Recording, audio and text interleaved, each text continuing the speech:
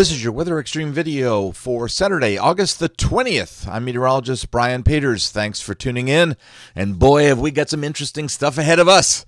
All right, let's start off with the satellite image this morning. And we do have a good deal of clouds over in the northern two-thirds of the state of Alabama, all left over from the rather numerous convection we had yesterday. On our surface map, it's sort of what we've seen all summer. We have this high-pressure system over the southeastern U.S. coming in across from the Atlantic. But we do see a nice front across the Central Plains, and while that front won't be terribly strong, it does look like it could make its way our way.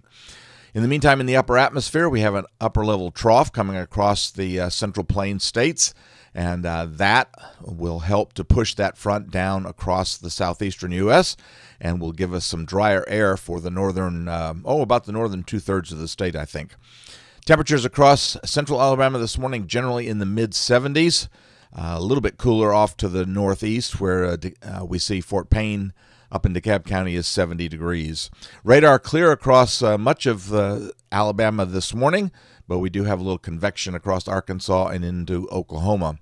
Watch warning map is fairly quiet. It's not too bad. We do have some flash flood watches, believe it or not, across Central and North Texas and down into parts of South Texas, and those flash flood watches are still with that system that produced such a mess in Louisiana.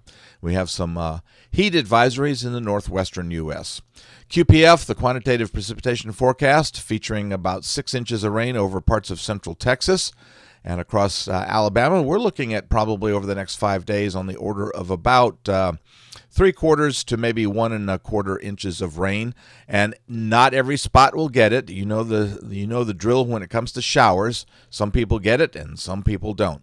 Storm Prediction Center is outlooking a slight risk centered primarily on the lower peninsula of or the lower part of Michigan, the lower peninsula of Michigan.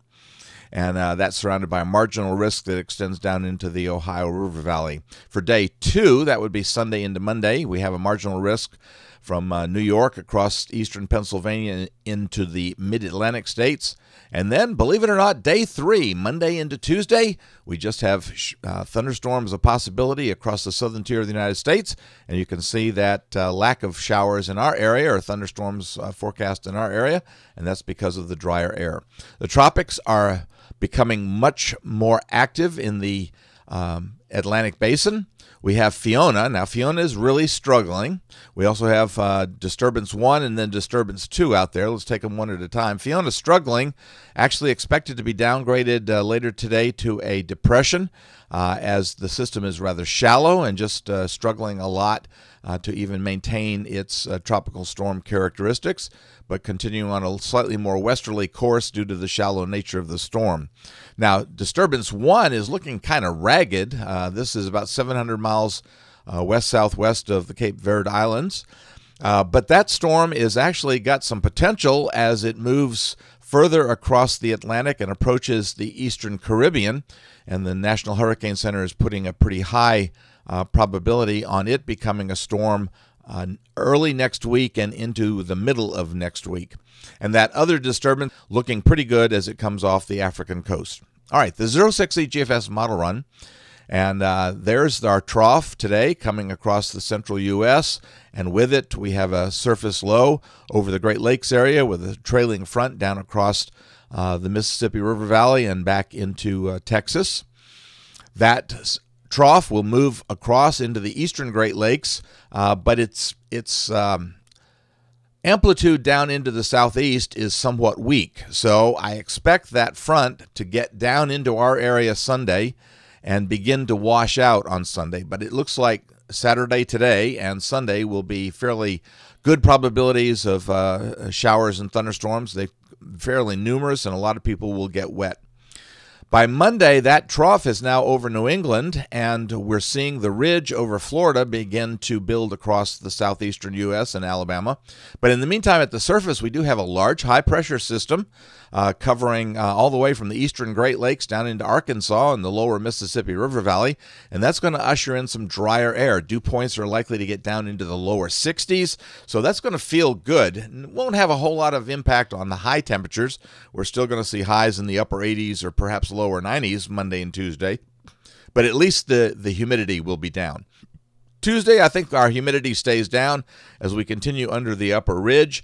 But by Wednesday, even though we're under the ridge, it looks like the high has moved off into the Atlantic and return flow from the south has begun. So once again, showers become a good possibility across central and north Alabama by Wednesday.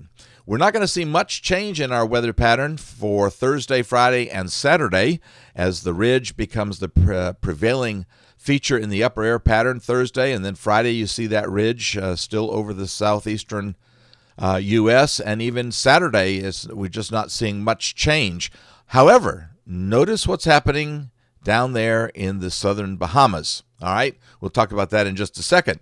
In the meantime, just showers are a possibility across the area as we see a surface high across the Great Lakes, and just that upper ridge being the main feature in our prevailing weather pattern, so just diurnal showers are a possibility. But I told you to watch that system. Look what happens by the GFS. By Monday, the 29th of August, it has taken it across the extreme southern tip of Florida and the Keys and brought it out into the southeast at Gulf of Mexico. And then, by the time we reach the 31st, it has carried that storm across the central Gulf into the north central Gulf, approaching the coast of Louisiana. Now, am I making a landfall prediction here? No.